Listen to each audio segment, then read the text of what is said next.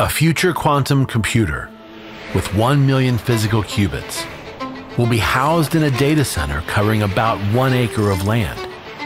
Inside, the data center will have thousands of server racks, each containing a small modular quantum computer. Each server rack will be networked using light and fiber optics. To prove the feasibility of this, the Xanadu team has built a new scale model quantum computer called Aurora, in which 4 modular quantum server racks have been networked for the first time.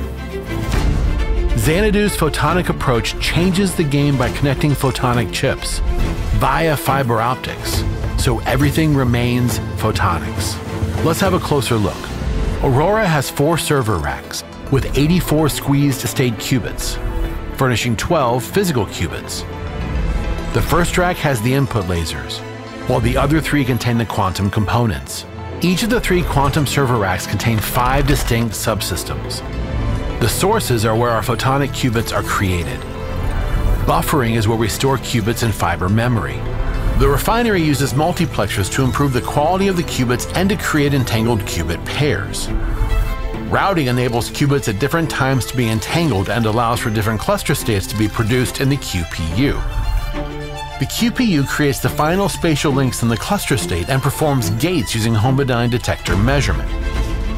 Unlike other approaches that need nearly every component to be cooled, Aurora computes at room temperature, requiring about 10% of the overall footprint of the data center to be cooled.